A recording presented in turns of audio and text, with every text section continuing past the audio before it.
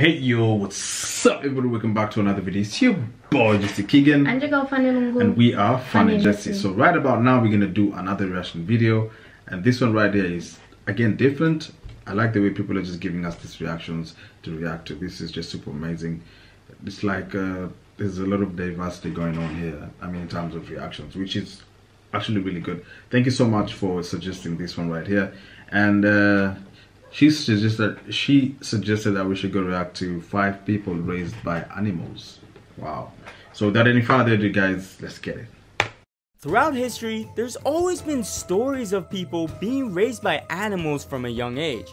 You know, Tarzan, Mowgli, but those are just fiction. Right now, I'm gonna tell you about 5 real people who were raised by animals. As always, we're gonna cut to the chase, smash that subscribe button, and let's start. First up, Marina Chapman, the woman raised by monkeys. When Marina was 4, she was abducted near her home in Colombia and then later abandoned in a rainforest. It was there when she came across a group of capuchin monkeys, recalling around 20 of them, cause that's all she could count up to at the time. Initially, the monkeys weren't very friendly with her, so she would keep following them around and mimicking them in order to survive. However, as time went on, they slowly accepted her in the group, teaching her how to climb trees, walk on all 4s, crack open nuts, and even make a bed up in the tree branches at night. She was also able to communicate with them using body language and gestures similar to theirs. But one of her biggest struggles was getting food. At first, Marina could only eat whatever scraps they left behind. Then later, she learned to follow around the monkey carrying a huge banana branch, and anytime a banana would fall off, that was her chance to eat. She lived with the monkeys for 5 years until a group of hunters found her and took her away. They even almost sold her to a brothel. But luckily, she managed to escape and now thrives in society, getting married and having kids of her own. Next, Dina Sinchar, the man raised by wolves.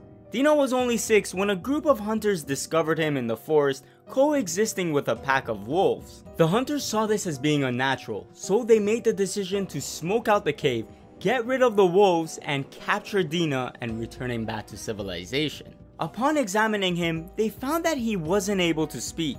Instead, he could only growl and make animal noises. Dina also walked on all 4s like a wolf and ate raw meat.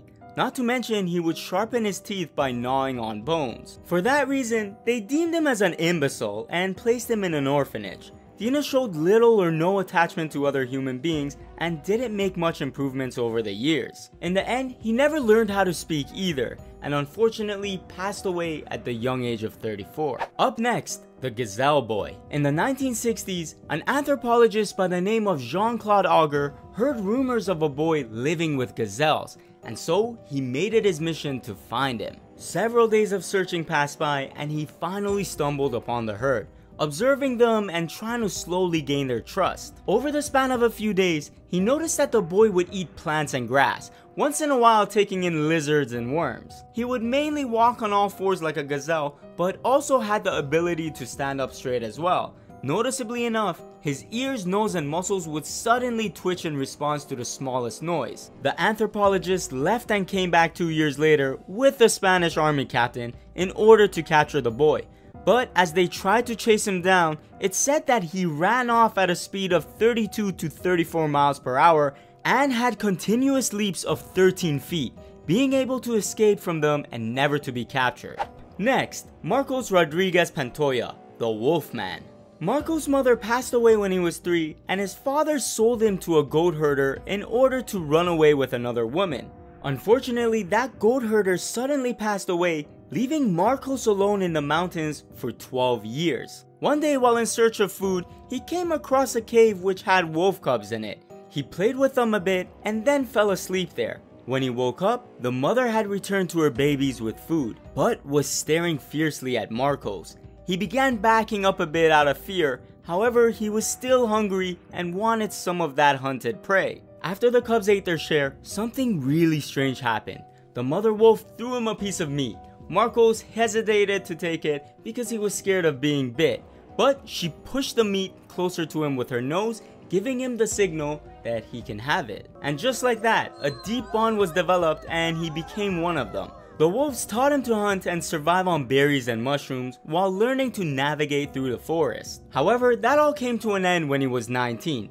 That was when he was found by a civil guard, captured, then returned to civilization. At the time, he didn't know how to speak. He could only growl and howl, so it took him many years of learning and readjusting. But he claims being found was the worst thing that ever happened to him. His fellow humans are nothing but a disappointment as they cheat and take advantage of him at work. These days he's pretty much stuck between two worlds, cause on one hand he doesn't feel comfortable enough going back to humans, and on the other hand he's tried going back to the wolves but he's lost the connection. Next, Oksana Malaya, the girl raised by dogs. Oksana was only 3 when her parents pretty much left her outside in the cold one night.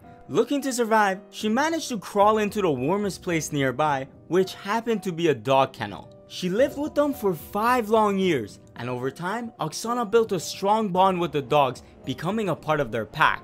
So naturally, this girl was becoming less human and more like a dog, living a feral life and eating their leftover food. It wasn't until she was 8 when the neighbors noticed her, so they ended up contacting the police. Initially, the authorities had a very tough time getting close to Oksana as the dogs were heavily protecting her, but tactically they did manage to separate them from her and brought her into care.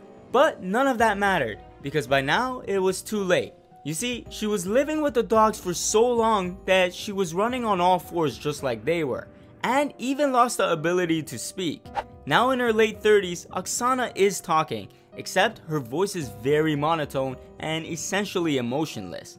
Not to mention, she still shows clear signs of her past life with the dogs. She follows direction well, loves being the center of attention, and when she's given something, her first instinct is to go and hide it. Oksana even has a low tolerance for boredom, and experts claim that she has the mental capacity of a 6-year-old. And for that reason, they put her in a home for the mentally disabled. Now, if you were to be raised by one animal, which one would it be? Me, I think I'd go with a lion, cause who's gonna fuck with a pack of lions? Seriously.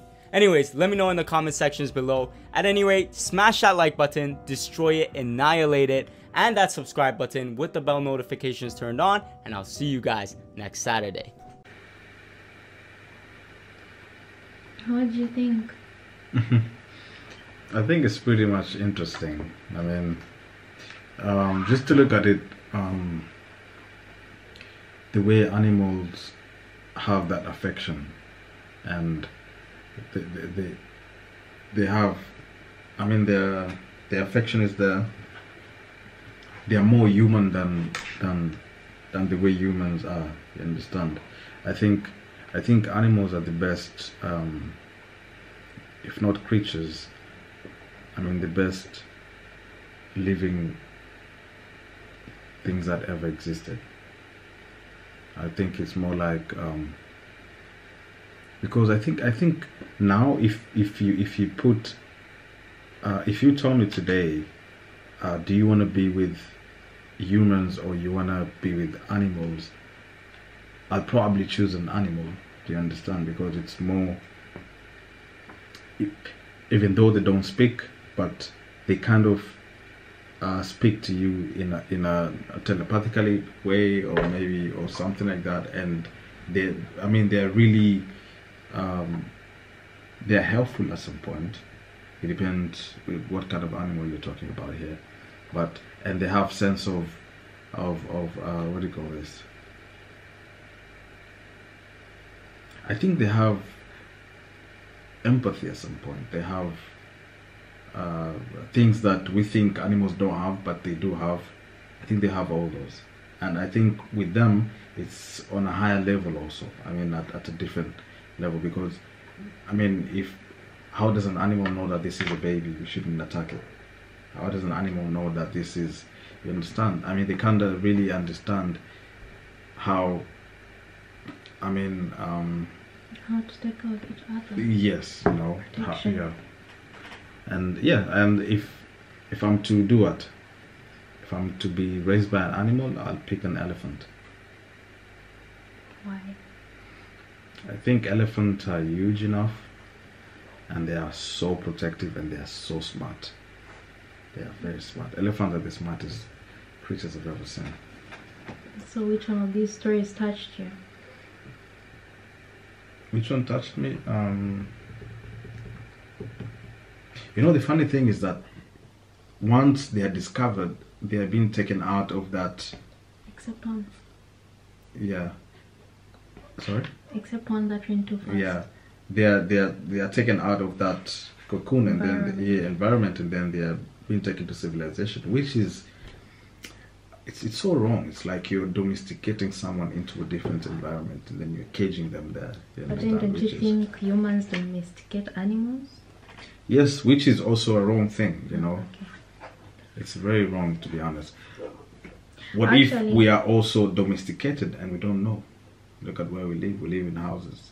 Are we meant to live like this? Or before we used to live out there? So, I don't know. I'm shocked you said you'd want to be an elephant or be killed by an elephant. Yeah. Thought you'd say panda. So it's like it's either your brain is not functioning or something tonight. No, pandas are so babies. You know, they like to be babies, even big pandas. So it's going to be pandas want attention. What? So you want the attention? No, I don't want attention. I want animals that, you know, at least it's so protective. Number one. Number two, smart. Number three, I mean, yes, they're huge. You know, they can foresee things. They can sense danger. I mean, all animals can sense danger, but elephants are more, I think they're smart enough to sense anything and stop actually and fight. Yeah. I don't know. For me, I guess I would pick lions as well, because they're quite vicious. Oh, I was actually going to say butterflies because they're cute, but I don't see how those would protect me. Otherwise, these stories are very, very interesting. Like, I know my sister told me about this family that was raised by animals, but this beats it. It's all. This just beats it. Actually, sitting down and actually watching it brings it to life. I'm just shocked. While you're saying it's like it's bad to take them out of this environment, I don't think it's bad. I feel like it's okay.